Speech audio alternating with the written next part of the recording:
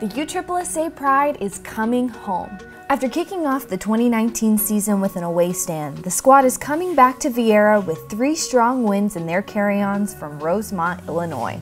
The Pride took down NPF rival the Chicago Bandits in back-to-back games. The first matchup began on Wednesday, but due to weather was shifted to a doubleheader. After coming out on top 4-1, they finished out the second game with a dominant 8-0 W. The Pride continued their stay in Rosemont to take on Team USA in 2 exhibition games. They split the series with an impressive performance on Friday night. Not only were the bats hot, but the pitching staff's combined effort held off USA. They walked away with a 7-2 win. Even though they fell to Team USA to end their away trip, they're coming back with a lot learned and boosted confidence.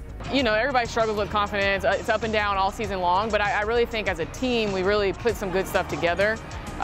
Veterans, people have been in the league, people are new, like we just really had good communication with each other, you know, talking about what she did in college, what she does in the league, like, you know, just stuff like that. I think our team really came together strong for these last couple of games, so it was really cool to be a part of.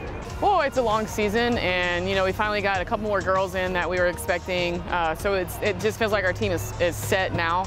But it was really great. I mean, Chicago's a great team, USA's a great team, so it was really fun to compete against both of those and have some of our younger girls get the opportunity to be able to come out here and compete against those people and play in real games. We struggled a little bit last week, so it was cool to be able to be at that point, struggle, and then come here and play some really good games.